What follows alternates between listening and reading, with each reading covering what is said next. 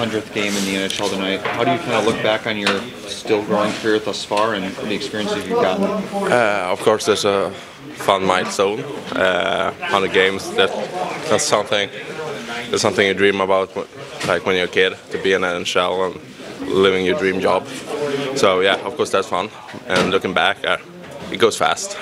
Like I remember my first game and felt like it was yesterday. So yeah, it's a fun ride.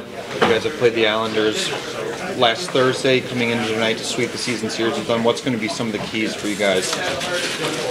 Yes, try to keep up with our game. Like we know Islanders, especially at home, will be a tough game, and yeah, just stick to game plan and like just have a solid 60 minutes.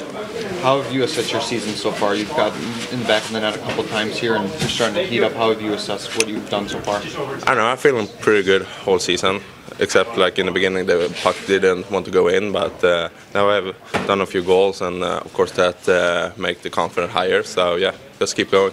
You guys are past a quarter of the mark through the season here. How do you kind of look back on the first stretch of the year and maybe some of the areas of consistency you guys want to work on? Yeah, I think it's been a little bit up and downs, and now I feel like when we play good, we play really good, and what we need to do is like full 60 minutes, not to have like one period good and two periods bad. So just keep up the consistency, and yeah, I think that would be a huge thing coming forward.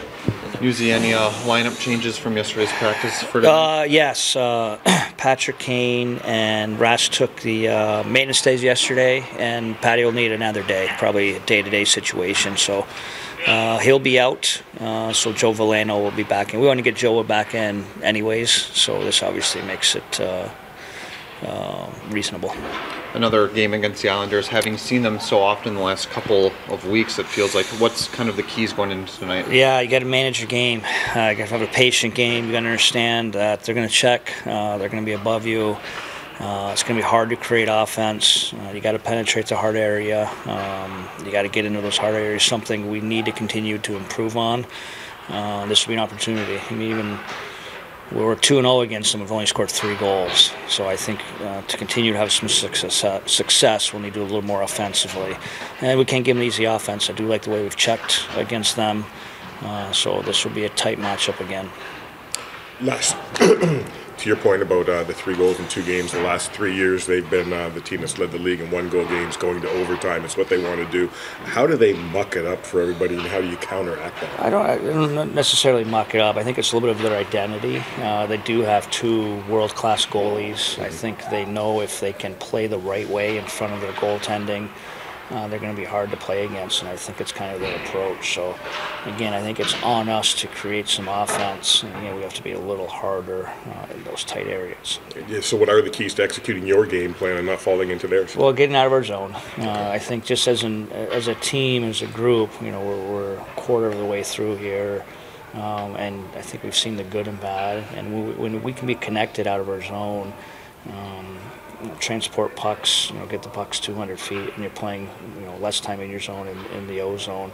That's one, and then I think getting to those harder areas. It's still like a little more shot volume. And again, I just think we can increase some of our volume and get maybe some foot races or some loose pucks. I think it can increase their chance for some offense too.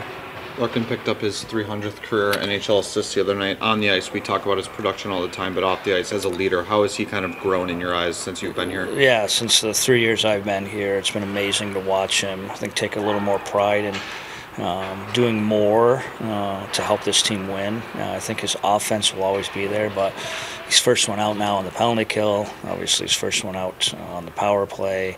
I think even himself, with where we're at, he's asked for maybe some more of the tougher matchups. I think that speaks volumes about him as a player and individual. Thanks.